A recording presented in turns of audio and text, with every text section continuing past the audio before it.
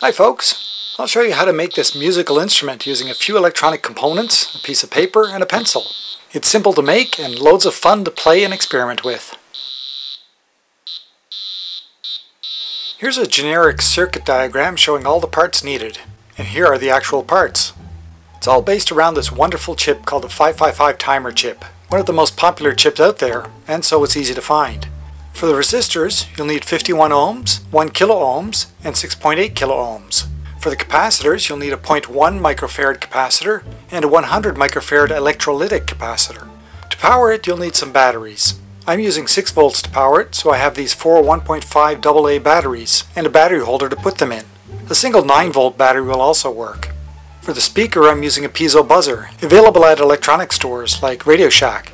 And to put it all together, I have a breadboard and some wires. I'm using solid 24 gauge wire, but use whatever works with your breadboard. You'll also need one wire with alligator clips on both ends, also available in electronic stores. And lastly, you'll need a sheet of paper and a pencil.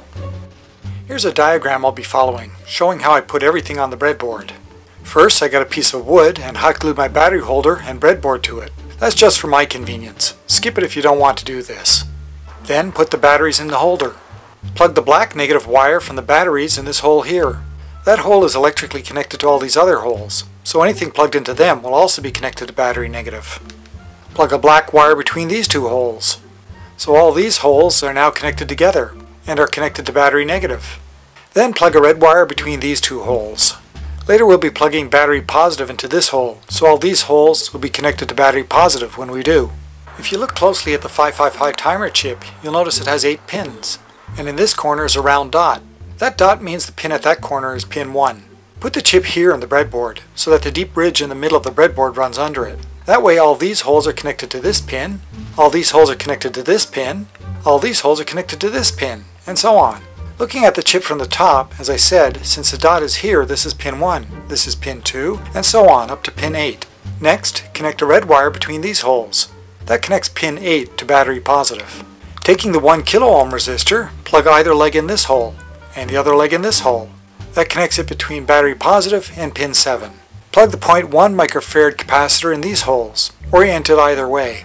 That connects it between battery negative and pin 6. Plug either leg of the 6.8 kilo ohm resistor in this hole, and the other leg in this hole. I'll come back to that resistor again later. That's it for that side of the chip, for now. Next, plug one end of a wire into this hole, and the other end in this hole. That connects pin 6 to pin 2. Plug another wire between these holes. That connects pin 1 to battery negative. Plug a wire between these holes. That connects pin 4 to battery positive. Next, plug the 51 ohm resistor in these holes, oriented either way. That connects one end to pin 3. Now for the 100 microfarad electrolytic capacitor. Notice that it has a stripe on one side with a minus sign on it, or something like that. That side is negative, and the other side is positive. Notice also that the positive leg is longer than the negative leg. Plug the positive leg in this hole and the negative leg in this hole. That connects the positive leg to the 51 ohm resistor. And now for the speaker. Plug the end of either of its wires into this hole, next to the negative of the capacitor. Plug the other wire in this hole, connecting it to battery negative.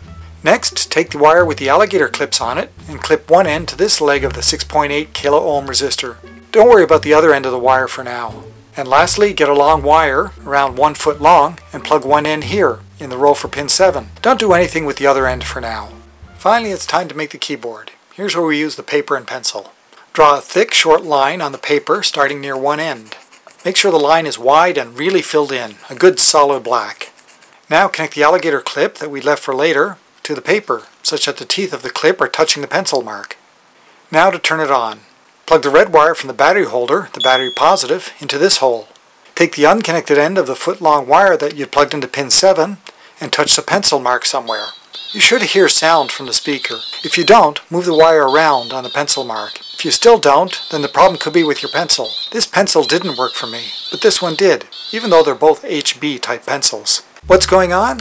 The 555 timer chip sends square waves like this to the speaker. They're what causes the speaker to make a sound. Those waves can be high frequency ones like this, or low frequency ones like this, or anything in between. What controls the frequency?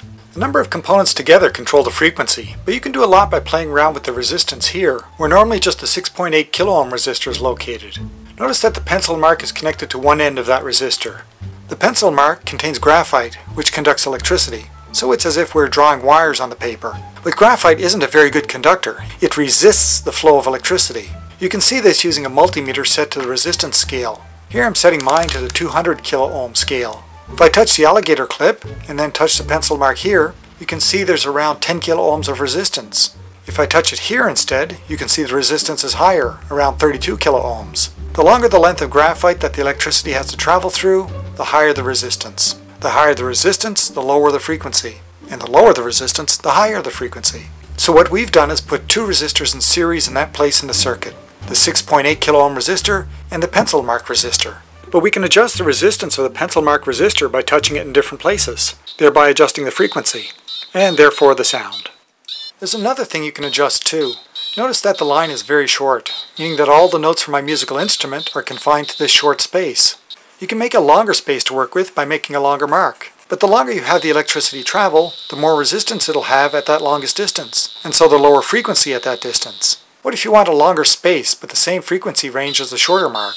In that case, just widen the mark. For example, remember that with the meter we saw the resistance from here to here was around 32 kilo ohms. Now if I draw another mark for the same length but wider, the resistance over the same length is around 12 kilo ohms. That's because there's more room for the electricity to travel along the mark, so the resistance is lower. So to get around 32 kilo ohms, I have to make the mark longer. So now I have a longer space for my musical notes to fit into. It's easier to play. And here's the finished one with all the places for the musical notes clearly indicated. Done. All that's left is to have some fun.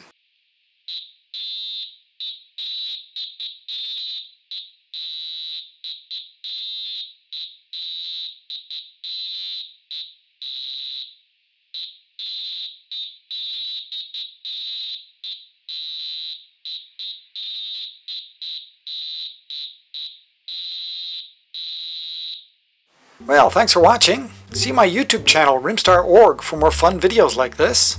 That includes one where I use this same circuit to do more fun things, like solve a maze the easy way, and an automatic music player. Another about how to make a speaker using piezoelectric crystals, and one about how to make a Stirling engine from household parts. And don't forget to subscribe if you like these videos, or give a thumbs up, or leave a question or comment below. See you in a bit.